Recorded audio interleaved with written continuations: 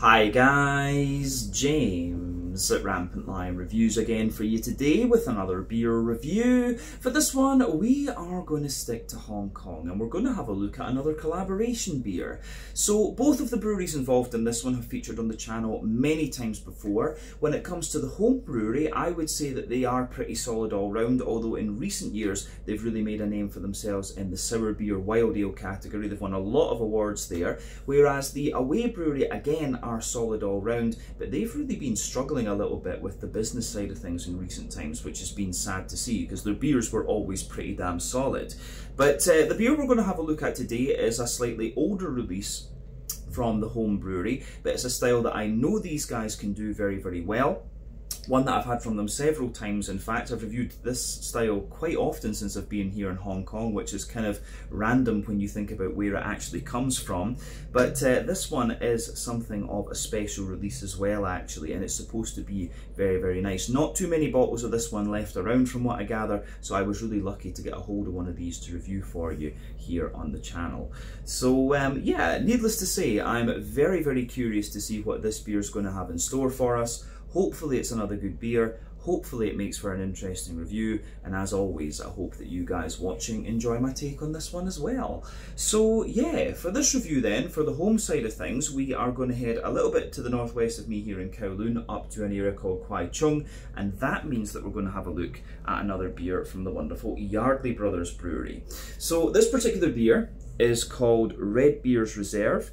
It comes in at 7% ABV, and this one is a Flanders red ale brewed in collaboration with Carbon Brews from Photan in the New Territories as well.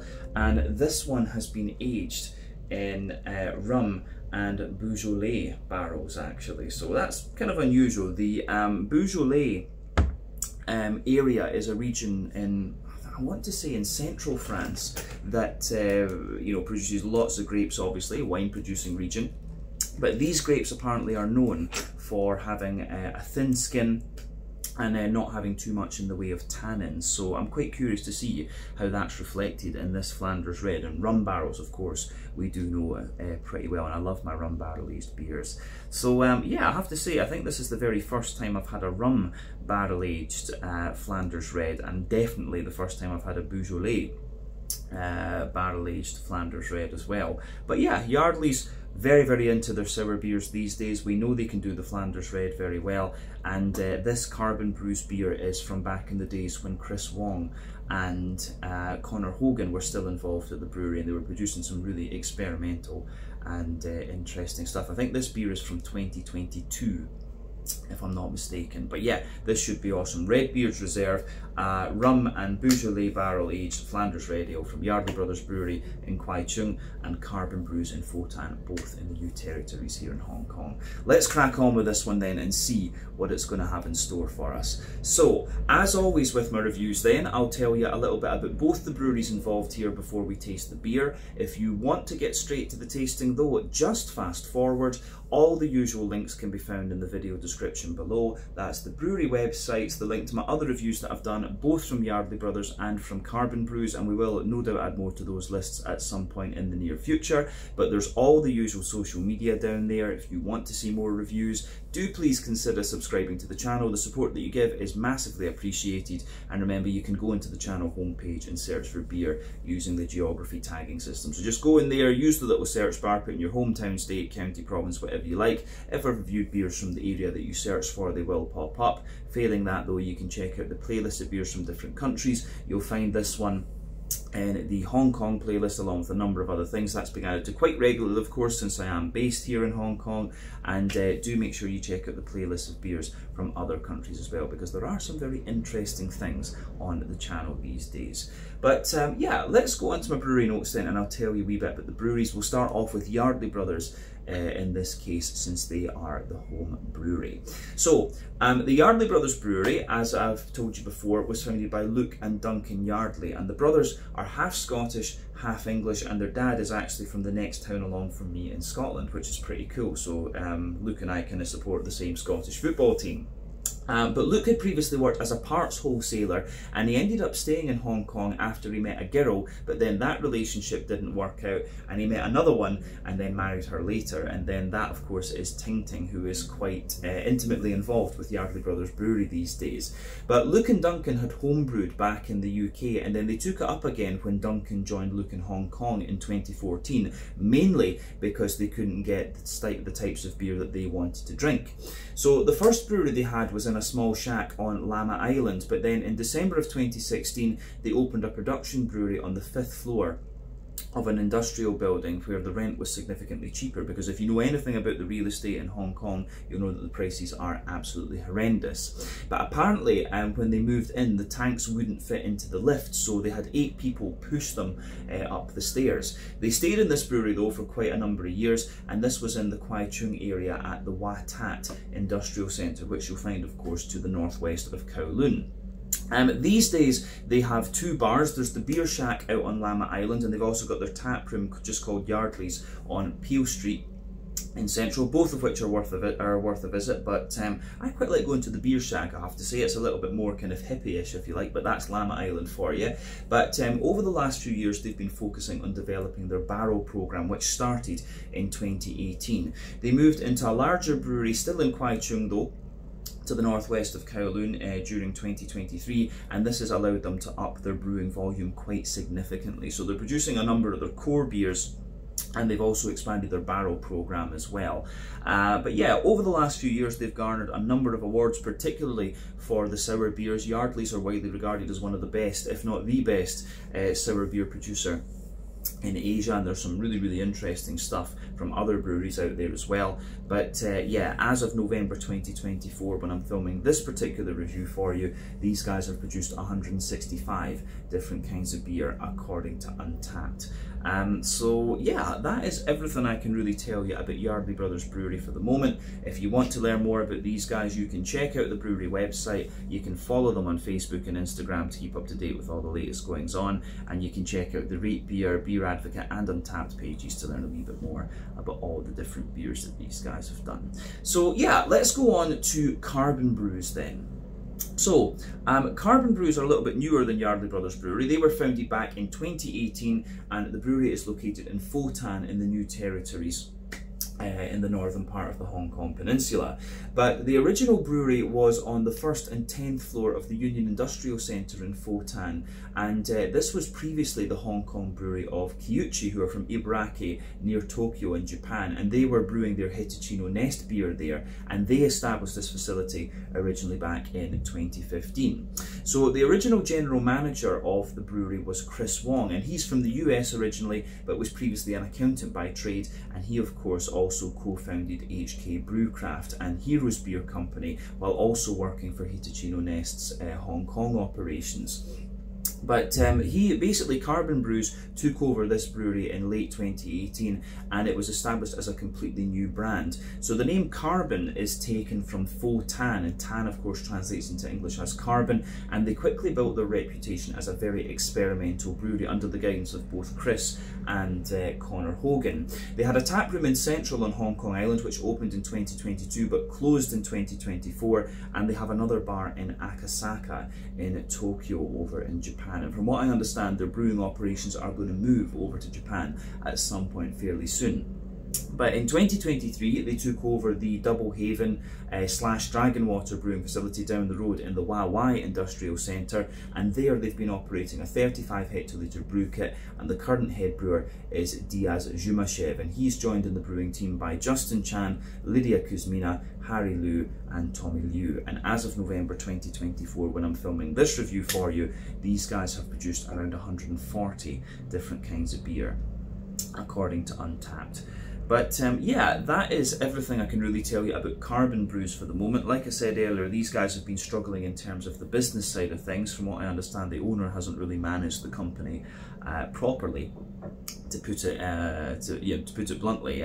He's been very bad at actually managing the company, and yeah, they've really struggled because of that, and it's a shame because they were doing some really good and some really experimental stuff back in the day.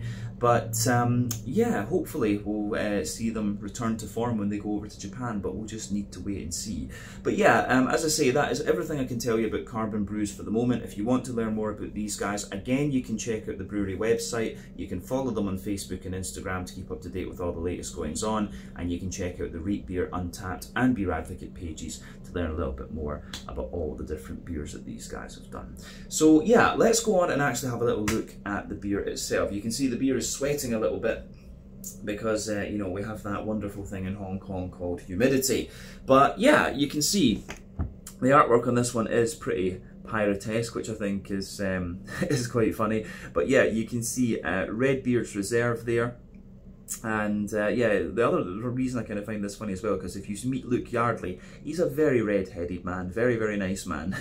But yeah, Redbeard's Reserve, I did think that was kind of funny as well. So yeah, as you can see, rum and Beaujolais barrel-aged Flanders Red Ale, I think I told you lies earlier, it's 7.5% rather than 7% ABV, and there you can see the Carbon Brew symbol here, and then one of the Yardley Brothers symbols. But yeah, probably the more recognisable Yardley Brothers one is this. But yeah, this is a 375 milliliter bottle, plain black cap on this one. I actually bought this bottle for I think $125 at the Carbon Brews closing night, actually. So yeah, I was quite lucky to get a hold of one of this. They had quite a few of them, but I remember on the menu this thing was selling for nearly 1,000 Hong Kong dollars actually, and I got it for 125. So I was pretty pleased with that, needless to say. And I told Luke that I actually managed to get a hold of one of these, and he was quite jealous actually.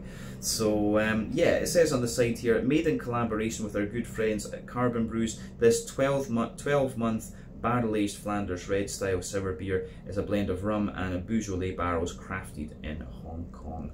So yeah, this should be really nice. It's got Brettanomyces, Lactobacillus and Pediocarpus bacteria in it, and Saccharomyces as well. So yeah, I think Saccharomyces is just normal yeast if I remember correctly.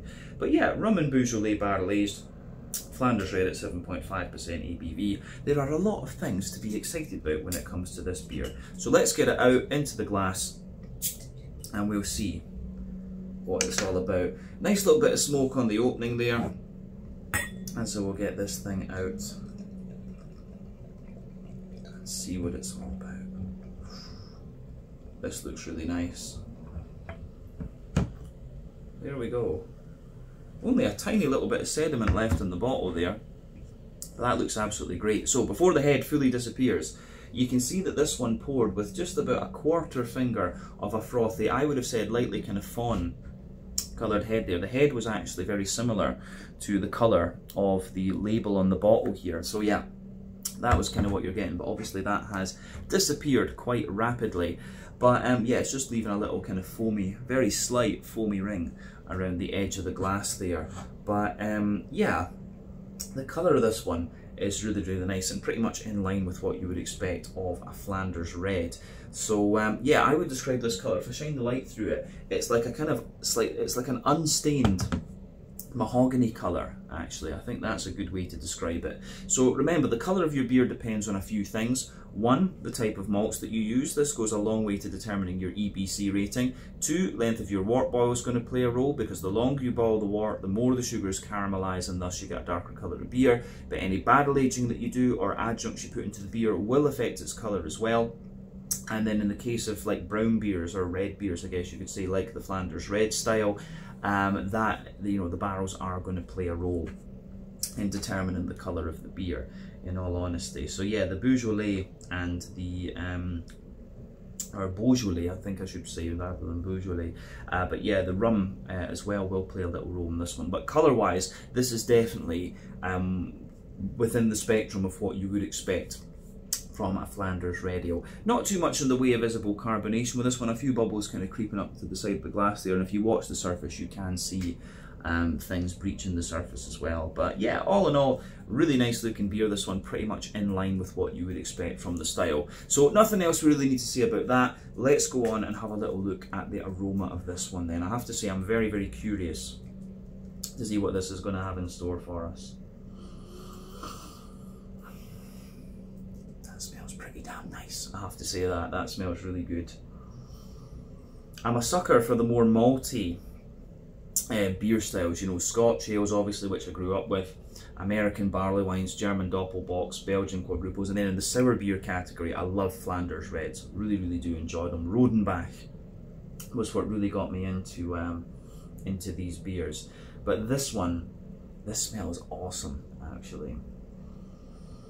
This one to me comes across as very brown sugary and very woody, but also very, very smooth when I think about the Flanders Red style category overall. This one is really, really, really nice and smooth. I think this is going to be awesome. And you know, Luke, if you meet Luke Yardley, he's a very enthusiastic guy. So if he you know, he just likes tinkering with stuff like ingredients and things like that. He's, you know, you'll get that from him right away as soon as you start talking to him about his beers. And he was particularly excited about this one. So yeah, that tells me this is going to be pretty damn good, because we had the In Flanders Fields, and we've had another one or two Flanders Reds from them before, if I remember correctly, and they've always been good, but he was particularly excited about this one. But yeah, this smells absolutely lovely, and it's giving you all the things that you would expect from this style. So the backbone of the beer is obviously the nice oak barrels. So as I've explained many a time before, for me, European oak is that little touch drier than American oak. And American oak is a wee bit smoother and gives you a wee touch more vanilla in my mind. So the oak that comes out of the backbone of this beer is really interesting, because I'm not sure where the rum is from, but I'm guessing it'll be like oak from the Americas somewhere, which gives you that slightly smoother sort of thing. And of course the European oak and the American oak tree are different species, so yeah. But yeah, the smooth oaky character that comes out of this one is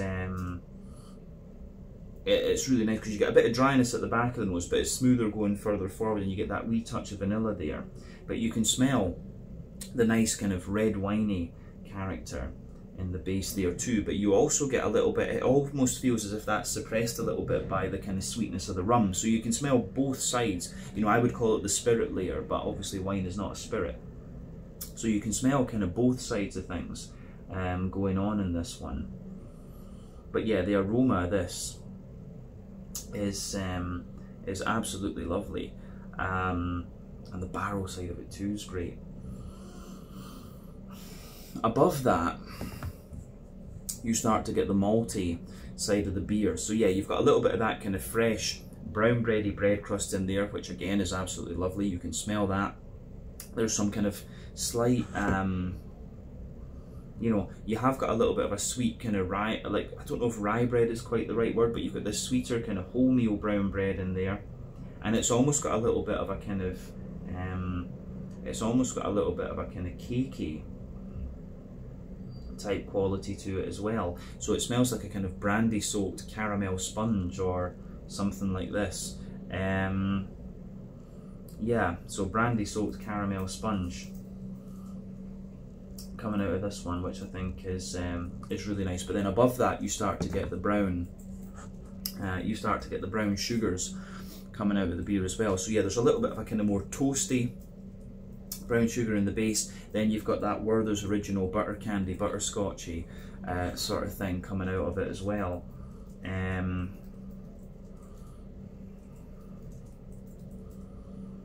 And yeah, there's a wee bit of like a fudge or caramel or something, and you get a wee bit of McVitie's digestive biscuit too. So these are all things that you'd expect. The other thing that starts to come out of this one is the more leathery character and a wee bit of the nuttiness. So yeah, there's some really interesting things going on with the malty side of this beer, but it smells great. Yeah, so the yeasty side of things then at the back of the nose. The yeasty side of this beer for me, it's got a lovely little bit of, it's like a kind of sweeter brown bready note that you get out of that, and maybe a little bit of that kind of brandy soaked caramel sponge. It's that sort of thing that I'm getting out of this one. So yeah, the malty and yeasty side of this beer, it's nothing unexpected, but it's just really, really nice, I have to say. So in terms of the hoppy side of things with this beer, now, it's always interesting to talk to sour beer brewers about their hopping mentality, because what they used to do with the lambics, the more old school Belgian styles of beer such as the lambics and this one, the Flanders Red, is that they would add older hops to the beer so that they lost a little bit of their alpha acid potency, and thus the bitterness, pardon me, from the hops wouldn't detract from the sour side of the beer. Now, a number of modern sour beer breweries, they don't add hops into their sour beers because they say, well, the fruity, you know, the fruits that we add in are going to suppress the green component anyway, whereas some brewers will say, oh yeah, no, it gives us a little bit more of a complex flavour, so we will add a little bit of hop into them. So yeah, it's always interesting to talk to the sour beer brewers about what they do in terms of hopping with sour beers. With this one, I think this has had, just going by the aroma, I think this has had a little bit of like German noble hop or something like that in here, a little bit of like Hallertau, Tech9, maybe even Czech Satz, something like that. But of course this beer is about maybe 2 or 3 years old at this point that we're drinking it, so a lot of that will have dropped out, and probably knowing Luke and how kind of concerned he is about like originality and things, I think he would have followed the old method and used older hops. So you are getting a little bit of green component in the aroma here, like it's very slightly earthy, very kind of slightly woody, and you've got a little bit of floral aromaticity and also some kind of grassiness in the beer there as well. So yeah, the way that that pieces together, I think, is really, really nice. Yeah, you've got that little bit of earthiness, a little bit of woodiness, and a wee bit of grassy and floral character. These are all things that you would expect. On the fruity side of things, yeah, it's kind of what you'd expect. You've got that kind of sharper kind of tanniny note coming out of this one, which is like kind of plums. Yeah, it's kind of like plummy, grapey, of course, from the wine in this one. So it's like plums, grapes. There's a little bit of like oily pear in here as well. Maybe some kind of like black currant. Actually, I'm getting a lot of fig and black currant out of this one the more that I smell of it. So yeah, the way that it goes together, I think, is really, really nice. So aroma wise, this beer is very, very attractive, and I'm at the point now where I want to taste this one. So as I always say, take a little bit of time to enjoy the aroma of your beers before you get stuck into them, especially if it's something kind of barrel aged like this. And especially if it's a barrel that you don't know, but this one smells great. So big thumbs up to both Yardley Brothers and Carbon Brews for this beer. But yeah, let's have a taste of this one then and see what it's all about. So yeah, this one is Red Beard's Reserve, a 7.5% Flanders Red Ale aged for 12 months in rum and Beaujolais French red wine barrels. It's bottle number 505 of only 1,000. This one comes to you from Yardley Brothers Brewery in Kwai, Chung and Carbon Brews in Pho Tan in the New Territories here in Hong Kong. Let's get stuck into this one. Slàinte, skål, and cheers.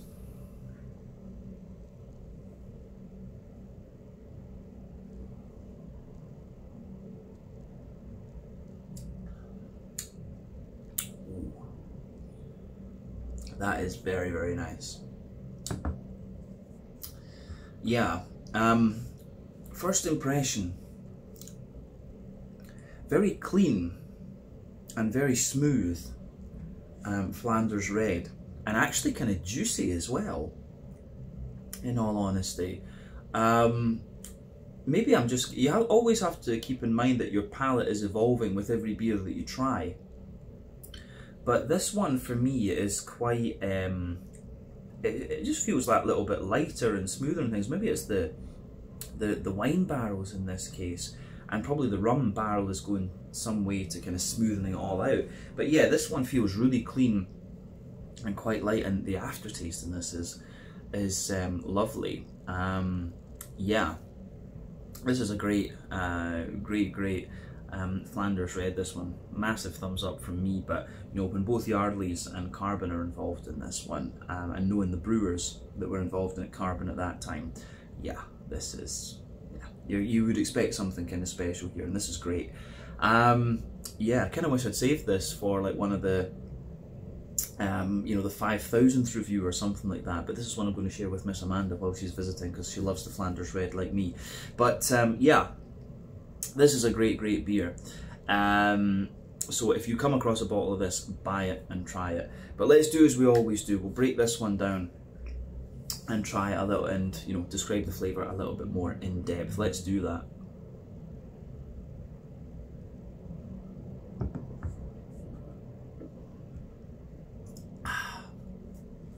So the barrel character on this one is obviously what makes it quite unique. So if you go to the middle third of your palate, you can feel that really nice kind of smooth oaky character in there. As I've often said, sweeter flavours come out further forward on the palate, more dry and bitter flavours come out further back.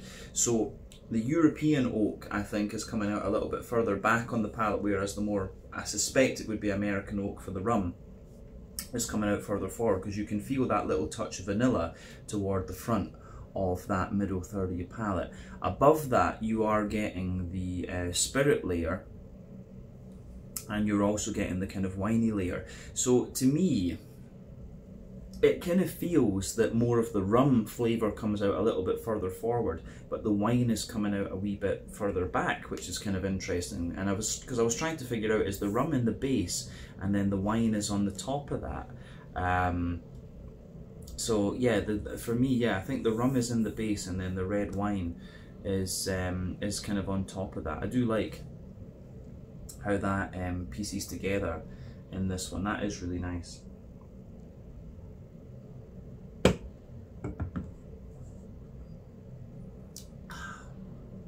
So yeah, for me, the fruity side of this beer, I think, is really complemented by that winey character from the barrel. You can feel the grapes are quite juicy, and they just have a little bit of they have, as I was saying earlier, they only have just a little touch of that kind of leathery character. So yeah, you've got your, I think the rum layer sits above the oak, then the red wine layer kind of sits on top of that, and then you start to get the more malty side of the beer. So above that, you can feel this kind of like fresh kind of brown bready bread crust in there, and above that you've got a more dense and slightly sweet wholemeal brown bread, and the next layer up from that is a sort of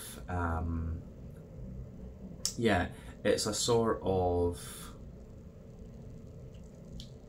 kind of like caramel sponge or something like that, like I was picking up in the aroma. You've got this kind of caramel sponge cakey sort of layer, and then you start to get the brown sugary side of the beer. So it's a little touch kind of toasty, I would say. So you've got that nice little bit of toasty brown sugar in there, and then you've got a nice kind of circle which that sits in the middle of your palate. So the base of that circle is the more kind of leathery brown sugar, and then above that you've got a bit of a like a Werther's Original butter candy, butterscotchy sort of flavour, and in the dead centre of your palate you have this sweet kind of caramelly fudgy sort of note, and maybe just sitting above all of that there's a little touch of a kind of McVitie's digestive biscuit coming out of the beer, and you start to get some more nutty flavours out of the beer into the aftertaste as well, which is really interesting.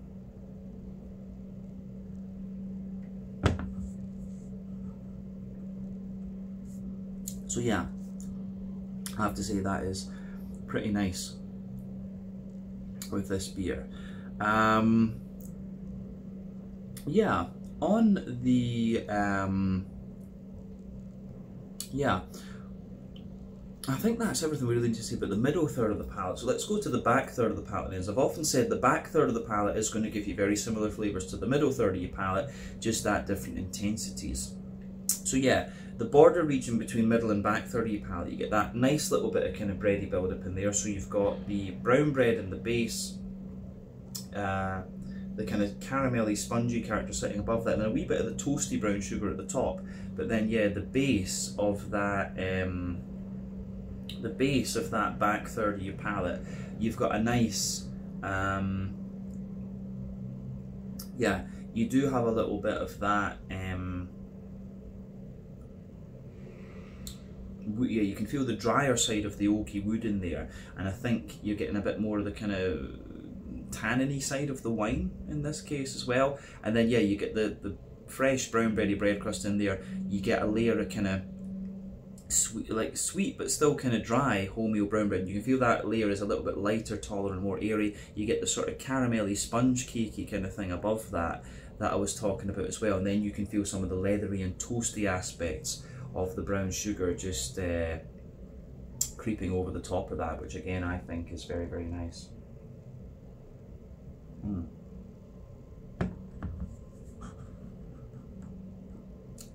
So yeah, the way that all of that pieces together in this beer It's pretty damn nice, I have to say.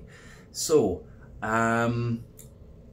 yeah, on top of all of that, you start to get the yeasty side of things. So for me, the yeasty side of this beer, it's got, you can feel at its core, it's got this lovely kind of sweet wholemeal brown bready character to it, which I do like. And then around the edge, you've got the whole, like a kind of sweeter wholemeal brown bread in the middle. Then you can feel a more grainy brown bready character around that, and then just a little touch of bread crust around the very edge. So the yeasty side of this one most definitely is leaning toward that kind of brown bready side of things. And definitely, yeah, the back third of your palate, you can feel the flavour is taller. Then as you move further forward into the middle third of your tongue, it just kind of condenses down and squashes together that little bit more. So yeah, the way that this one goes together, I think, is really, really nice.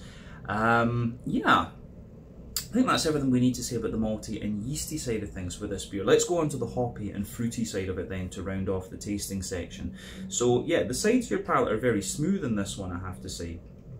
But you are still getting little elements of green component flavour in there. So you can feel the back corners of the palate, you've got that nice little bit of earthy character there. As you move further forward, it's a slight touch woody, I would say. And then as you push further forward beyond that, you've got that nice kind of floral a little touch of floral aromaticity and a wee bit of grassiness around the kind of front edge of your tongue there. As I said though, all of that is very, very smooth because the hoppy character has kind of dropped out.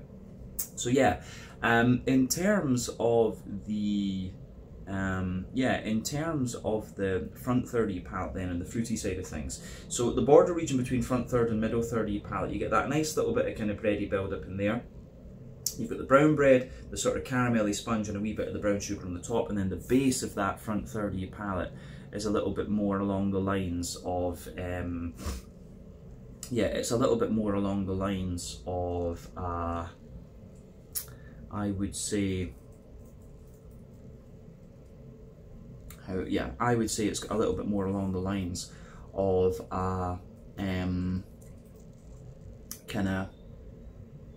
it's got it's the really smoother side of the oak that comes out there, and a lot of the vanilla, so the rummy oak. So yeah, you can feel a little bit more of the rum in the base of that front third of your palate. But then yeah, the brown bread, the bread crust, the brown bread, and then the smoother caramelly sponge, and a wee bit of the more leathery and toasty brown sugar as well. Then you get that nice oily bubble where the juicy fruity esters roll their way out of the beer with this one.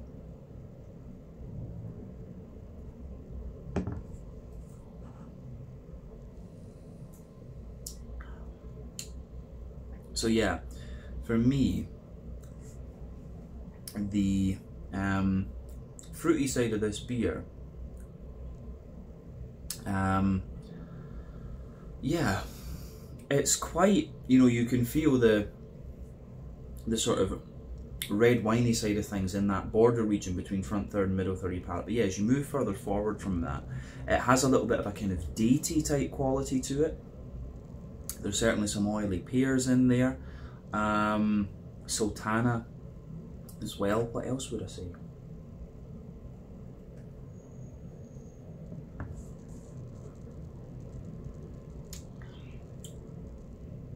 Yeah, you get kind of dates, sultanas, maybe a tiny little bit of like fig and black currant and things like that as well. And yeah, it all goes together really nicely. The impact flavour, when it comes to sour beers, you should always talk about impact flavour. And for me, a good sour beer is one that gives you a little bit of kind of bite in the beginning and then mellows out really nicely. And this beer absolutely does that. This is great. This one, you get that little bit of impact flavour at the back of the front. At the back of the front third of your tongue, and then yeah, all the other stuff just kind of lingers and comes out a wee bit further forward than that. But yeah, all in all, the way this one goes together, I think, is really, really nice, and it's a great beer, this one. I think if you like the Flanders Red style, you will enjoy this one. This is a slightly more woody and smooth example of this style, I would say, than some of the other ones. It's not quite I think the barrel really comes in, the aftertaste, the barrel really comes out, and you get a lot of the vanilla and a lot of the kind of rummy side of things, and just a wee bit of the winey character at the back of the palate too. So a lot of the red fruity flavours you get in this one are the kind of grapey notes that you would expect from the they're the kind of grapey notes you would expect from the wine barrel in this case. So yeah, really interesting beer that has got me thinking, and that's what you want after 4,200 odd beer reviews. So yeah, I think we can leave it at that for the flavour side of this one. So in terms of the mouthfeel, as I said earlier, for me this beer is really, really clean.